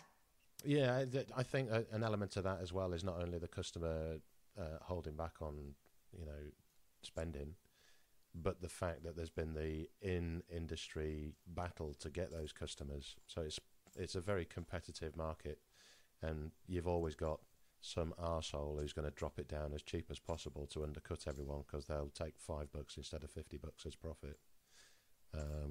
But then the knock-on effect the customer then sees, because they're not getting the quality that they expected. But in a roundabout way, I don't think it's all on the customer. I think it's also on those cowboys that are out there doing the shit within the industry. And that's the bit of the industry that we, as people within the industry, need to clean up, quite frankly. Ooh. So is that if you were to change one thing about the dive industry, is that what you would change? Yeah. Take the cowboys out. The cowboys. Shoot them down. Yeah. All the cowboys, I'd fucking close them down now. Because it's the cowboys that will more than likely be the issues with people getting injuries as well, and lack of training. Oh, look at me getting on a little soapbox. Yeah. No, but it's true. It's true, and people don't see that. What people see is they go on vacation for a week and that's it. And and that's normal. Like if I would go on to buy a car, then I wouldn't necessarily see all the bits and pieces behind it, right? Because it's not an industry for me. This is just a one-off activity, or once a year activity. If you ask my dad, who's total lost 3 cars in the past 3 years, but none was his fault. Oh, okay. None of those was his fault. Yeah, which is ridiculous. But I think those things, and it goes back to the question you asked me about safety. Look, we had a lady. This is, oh my God, 4 or 5 years ago. She asked us for a quote. She was coming to Dumaguete. She asked us for a quote. Look, we're not cheap. Nor do we want to be. We have an excellent product, which is excellent value for money. It's a safe dive operation. It's a great resort to stay in, and the staff is exquisite. I am at a point in my life where I would pay a little more to have a great product. I would. And that's how I shop. That's how I shop. Like I would buy organic honey, where places where I know the bees were treated right. I will invest more in getting, something that aligns with my beliefs. So for example, all the biodegradable cleaning products, et cetera, right? You would pay more for things that are important to you. So it should carry on to your travel experience. Of course, we all like good deals. Everybody likes a good deal, right? Everybody likes to buy on sale. But on the other hand, when you think about, this is your vacation, the delta, like we said before, the difference between 90 and 100 is sometimes 100%. Yeah. So you want to really think about it. And I think the older you grow, you kind of go, I want to have a comfortable bed. I want to, little things that matter, right? To us old people. Anyway, this lady contacted us. We gave her a quote. She said, no, it's too expensive, whatever. She went with one of those cowboys, as you call them, one of those pirates with a freaking compressor on the beach and some falling apart boat, and going back to oxygen on the boat. Had an incident underwater. Dive guide didn't even pay attention. I think that the dive guide actually was a dive master, but without any insurance, of course, nor did the operation. And then she surfaced, and then she got on the boat, and she was like, look, I think I got bent. And they were like, oh no, there's no way you got bent. And she's like, can I have some oxygen? They were like, no, we don't have oxygen on the boat. Okay. And then she said, look, I really think this was an Apo Island, right? So there's no hospital, there's none of that stuff. Like, you definitely need to get back to Negros, which is 45 minutes away. But the guys were like, well, yeah, we're really sorry, but there's one more dive to do. So you don't have to dive this dive. You just sit on the boat and wait. Oh, Jesus. She sat on the boat. By the time she got to the hospital, it was about 5 hours later. She had to go to Cebu, to the chamber, where she ended up with 10 treatments, which is quite a lot. Yes. So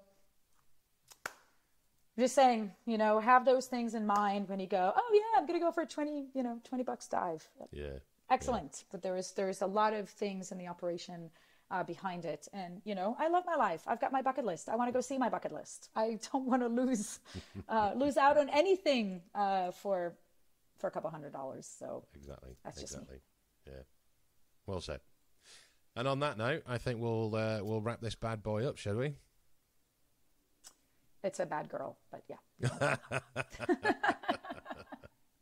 Or rather, a good girl. Let's wrap this good girl up. Yeah. Okay. All right, folks. I hope you've enjoyed this episode, and we'll put the links in the show notes and everything like that you can get hold of Ronnie and wing your way to the Philippines. And I promise you, I'm going to be 99% of the way there already of sorting out a group kind of expedition in the next 12, 18, 24 months, something like that. So keep your eyes peeled on the website, and we'll see what we'll do. We'll work together and make something happen. Amazing. Thank you so much for having me. Thank you so much for listening, guys. And go to the Philippines. Go dive the Philippines. Love it. Embrace it. Enjoy every moment. And we'll finish on that one. Fantastic. Thanks very much for your time, and I'll speak to you soon. Ciao, everybody. Scuba Go Go Under the Sea, the podcast for the inquisitive diver.